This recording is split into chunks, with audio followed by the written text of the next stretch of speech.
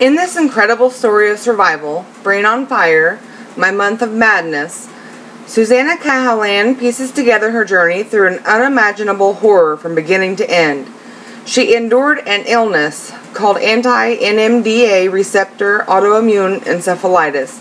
It can take a long time to be diagnosed, and it is often misdiagnosed because this illness is very rare and has many symptoms that mimic other disorders.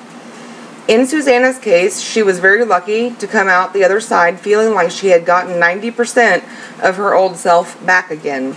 Her disease process from beginning to end gave her a new purpose in life, and that was educating others.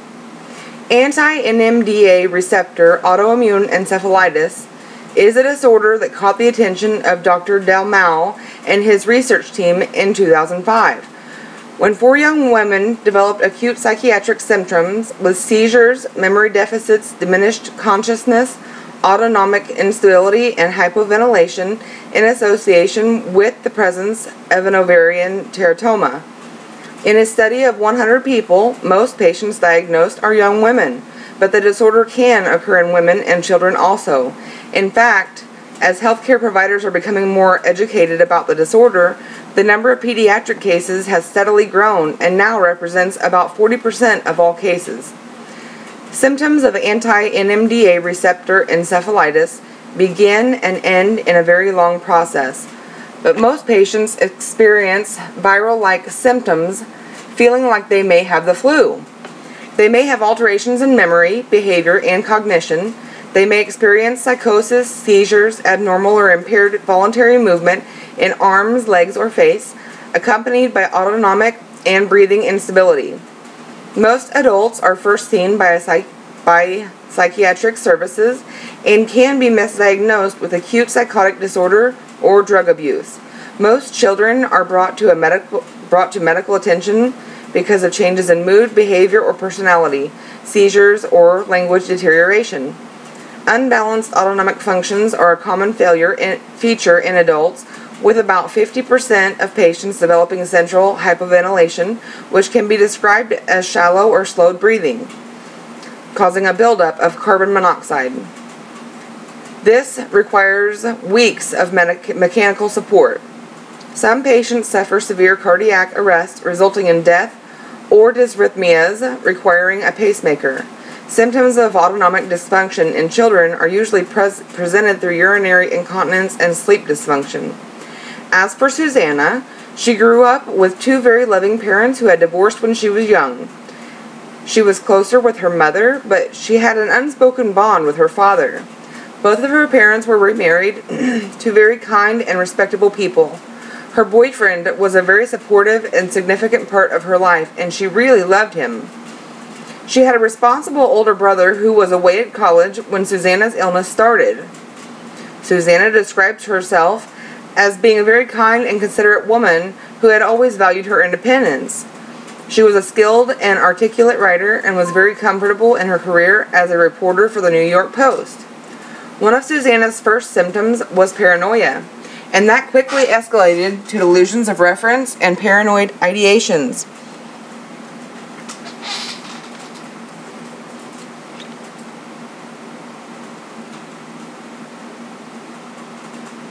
Her co-workers and friends had grown increasingly worried about Susanna as her behavior and paranoia became more erratic and unpredictable. Because of her intense nausea, she had lost all interest in eating, and she lost weight rapidly. In the process of trying to find a diagnosis, she was diagnosed with seizures. She was also told that she was drinking too much alcohol, and she was put on an antipsychotic and given a medication to treat seizures. She had a lot of testing done, including blood work, MRIs, and even a spinal tap that just showed a slightly elevated level of white blood cells. They really didn't prove much, and she ended up in the hospital epileptic unit and was under 24-hour monitoring. Several neurologists worked together, and one suggested a spinal tap. The result of that second spinal tap showed a major increase in those white blood cells that were only slightly elevated in the first spinal tap. This told the doctors that she probably had cerebral swelling. So Susanna was given a cocktail treatment that included steroids, intravenous immunoglobulin, otherwise known as IVIG, and plasma exchange. She received a second dose of IVIG treatment later, but still, she had no real answers to what was wrong with her. Her symptoms had mimicked so many other disorders. Most patients with anti-NMDA-receptor autoimmune encephalitis have abnormal cerebrospinal fluid results, with large amounts of lymphocytic amyloidosis, which is a sign of infection or inflammation within the nervous system. It is also seen in a number of neurological diseases. About 1/3 of those diseases have increased proteins, and about 60% have bands of immunoglobulins, which are antibodies. The antibodies are proteins produced by plasma cells, and they're used to identify and neutralize pathogens such as bacteria and viruses. In the early stages of this disease, about half of the patients with abnormal MRI findings, most commonly in cerebral cortex or medial temporal lobes. Movement disorders are also common and can be misdiagnosed as seizures. Most movements of the extremities are involuntary, such as dystonia, rigidity, severe hyperextension, and spasticity, creating tense postures. In most patients, the EEG shows slow or disorganized activity without epileptic activity. The diagnosis of anti-NMDA-receptor autoimmune encephalitis is confirmed by the detection in serum, or CSF, which is cerebral spinal fluid, of antibodies to the NR1 subunit of the NMDA receptor. After treatment or in the late stages of the disease, the CSF antibodies usually remain elevated if there is no clinical improvement, but serum antibodies may be significantly decreased by treatments. The titer of CSF antibodies appears to correlate more closely with the clinical outcome. A little over half the patients have an associated tumor. Most common is an ovarian teratoma that can be mistaken for a benign cyst. The detection of an ovarian teratoma is age-dependent. And approximately half of female patients under 18 years old have ovarian teratomas, but fewer than 9% of girls younger than 14 have a teratoma. The discovery of a tumor is rare in male patients, but can happen in the reproductive organs. Other tumor types, in some isolated cases, have included teratoma in the spaces between organs, small cell lung cancer, Hodgkin's lymphoma, neuroblastoma, breast cancer, and germ cell tumor of the testes. Susanna's team of doctors used their resources to make sure that her test samples ended up in the hands of Dr. Del Mal, the one who had studied about those 4 women in 2005. In the meantime, her neurologist, Dr. Najjar, conducted a clock test on her. This test was a simple cognitive test, and it only required her to draw a clock with a pen and paper. Looking at the finished product, all the numbers were crammed onto the right side of the clock. This indicated to Dr. Najjar that Susanna had swelling on the right side of her brain. He immediately suggested that she get a brain biopsy. Susanna had stated in her book, in her own words, "If it took so long for one of the best hospitals in the world to get to this step, how many other people were going untreated, diagnosed with a mental illness, or condemned to a life in a nursing home or a psychiatric ward?" That's true. With this disease, accurate and timely diagnosis is crucial to treatment if the best possible outcomes are expected. Over 20% of patients diagnosed with this disease are left permanently disabled, and 4% of them diagnosed die even when diagnosed quickly. Susanna was treated with strong steroids, IVIG treatment, and plasmapheresis, which is a type of blood filtering. Her condition then went in reverse order, and she experienced all of those horrible symptoms again, including psychosis and hallucinations. That reaction is typical in the recovery of this disease. She continued several different therapies and medications for many months. She eventually worked her way back into society with many struggles to feel comfortable.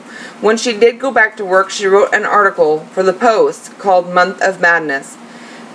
She was invited to her neurologist Dr. Najjar's home to meet his family.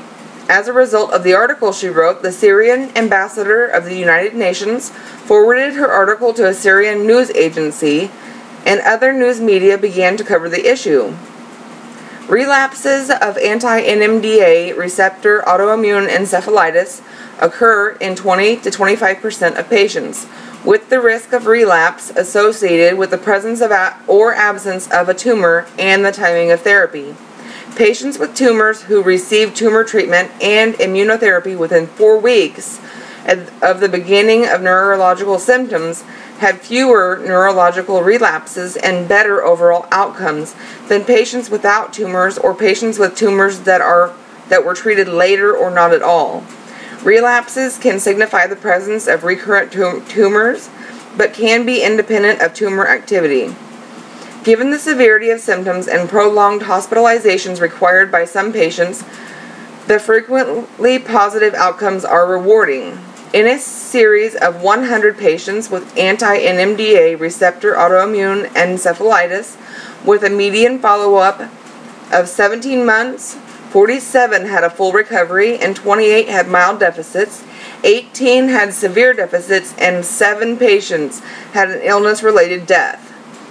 Residual symptoms are often behavioral, and long-term follow-ups show that these residual symptoms continue to improve with time.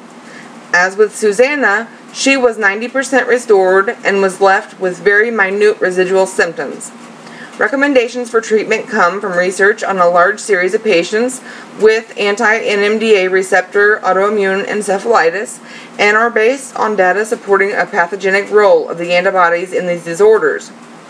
Despite the severity of symptoms, most patients will respond to treatment, but recovery can be slow and symptoms may relapse. Spontaneous recoveries have also been described in a few patients after several months of severe symptoms. In adults, immunotherapy with strong steroids and intravenous immunoglobulin, the IVIG, should be started as soon as the diagnosis is confirmed, most likely starting with a 5-day concurrent dosing schedule. Plasma exchange can substitute for IVIG, even though it poses some risk to autonomic instability in some patients and is difficult to administer in uncooperative or combative patients due to their illness. For patients in whom no tumor is found at initial diagnosis, yearly surveillance for 2 to 3 years and drug therapy is recommended for 1 year at recovery because of the increased risk of relapses in this group. Patients may require prolonged stays with mechanical ventilation in intensive care units. As they recover, many will have symptoms of frontal lobe dysfunction, such as poor attention and planning, impulsivity, behavioral disinhibition, and memory deficits, which do improve over months. During this time, patients need a multidisciplinary team approach, including physical rehabilitation and psychiatric management, and as always, a strong family support system is beneficial in recovery. Susanna has gone on to write about the disease, participate in lectures, and has been introduced to some very prominent people. She now uses her knowledge to educate others and provide support to patients who have anti-NMDA receptor autoimmune encephalitis and their families.